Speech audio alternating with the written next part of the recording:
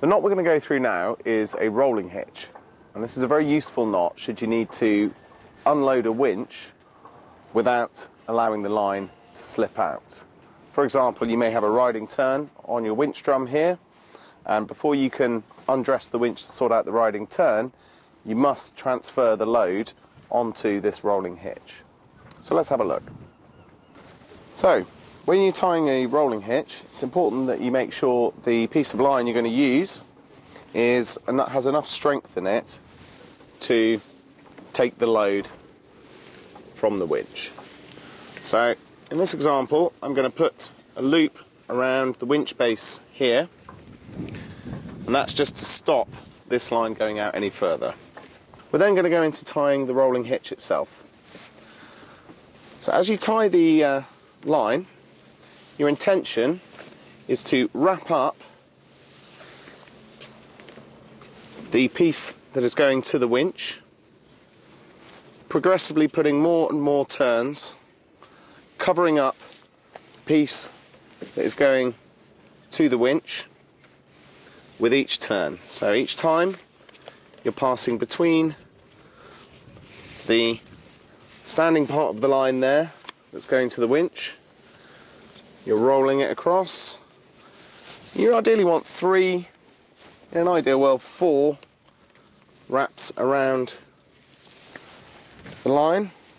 The way we finish it off is just like a clove hitch. So on the final turn, we don't go between the standing part and the active line. We finish it off just like this. What you're going to see in a moment, as I ease the tension off this winch drum, so you should see as this part of the line comes under load, it will start to kink the rope, and the more load that comes onto it, the tighter these 3 or 4 turns here grip onto the line itself. So as I ease off the winch,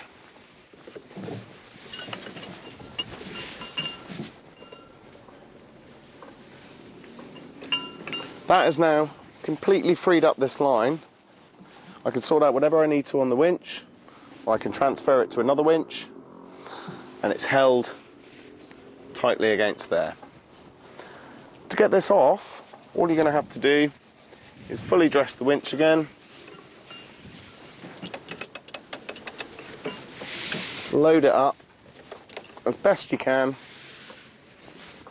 make sure it's locked with a couple of safety turns on, and that has unloaded this part of the rolling hitch, and we just reverse the knot.